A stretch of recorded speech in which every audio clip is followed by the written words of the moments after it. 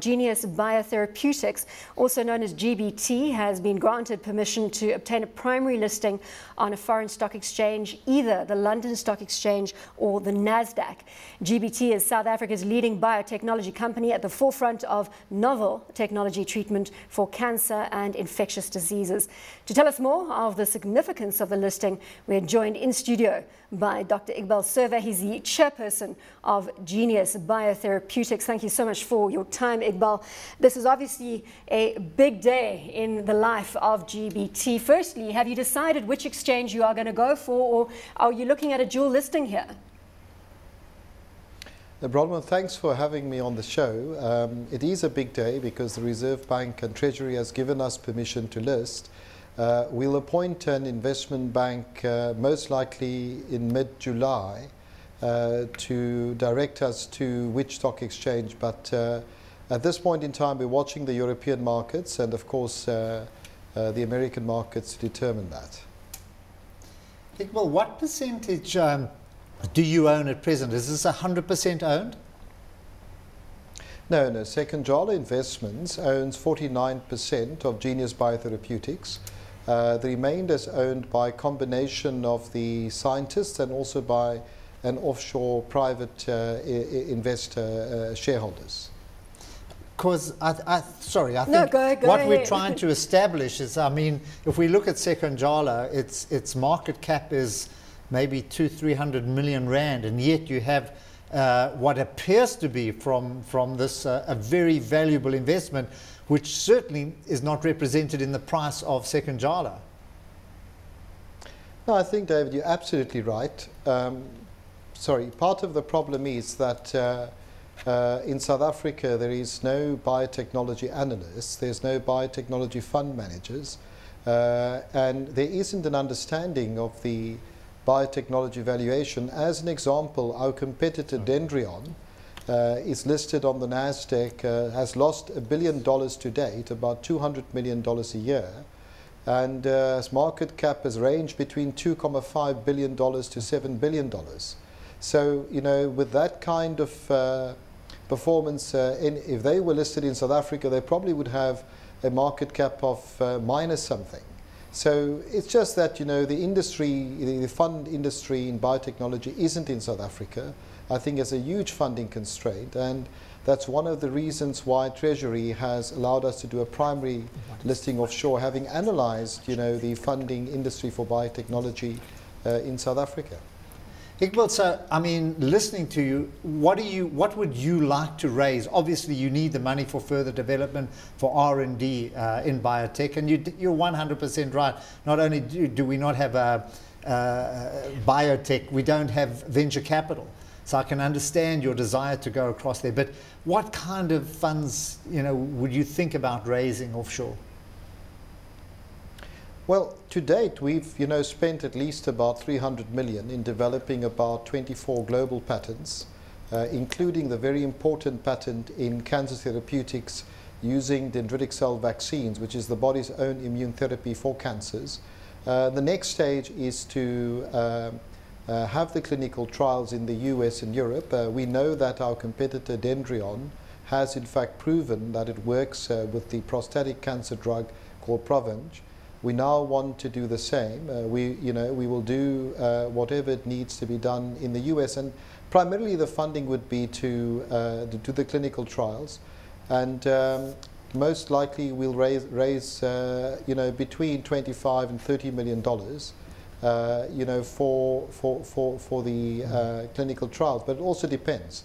We may have to do limited clinical trials in Europe and more full-fledged clinical trials in the USA, even though the technology has now been proven. I must tell you that this is the kind of very advanced cancer therapeutics that was unheard of approximately 10 years ago. It will change the way people treat cancer over the next 2 decades. Iqbal, Viv here. With regards to something like, for instance, your company, you have obviously a great deal of, you know, side benefits for externalities for the country as a whole. Do you plan, even though you're listing internationally, to maintain a South African base? And secondly, what do you think government can do to actually advance, you know, ventures such as this, you know, which are very high payoff but also very high risk?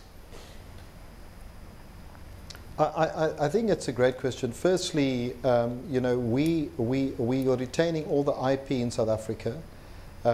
That's a condition of the Reserve Bank listing. Secondly, we're making sure that these products, these cancer therapeutics, as we currently do, by the way, we're the only South African and African company to own biosimilar plants in South Africa. We make sure that those products are in fact available at highly affordable prices for the South African community. The government has partnered us. The Technology Innovation Agency is one of the key partners in the 120 million rand facility that we've built in Cape Town, in Goodwood, which we will launch with the Minister of Science and Technology on the 24th of April. So by and large, government has a very important role to play. Our key responsibility, you know, we're a pioneer in this area of biotechnology in South Africa. Our key responsibility is to create a platform for our scientists to work in, to grow our talent. But more importantly, I think this success and the listing will accelerate the understanding of the kind of talent, the university base, the technologies that we have in South Africa on a global level. And we're very excited by that. But you're quite correct, you know, this kind of development requires a huge partnership.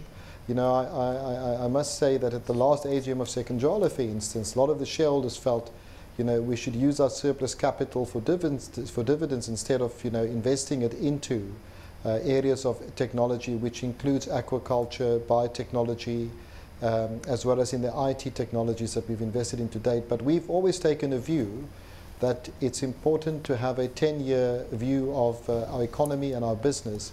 And biotechnology, I think, is going to prove us right in the long run. Iqbal, are these South African scientists developing South African technology? Is it, were they, you know, all locally developed scientists? The majority of our key scientists are South African, but we've partnered with the University of Cardiff in Wales. We've partnered with Pretoria University and University of Cape Town, and that has been our model. But yes, the key scientists driving our technologies are South African. Which I think tells you a lot about the expertise that we have available on in the South African and on the African continent.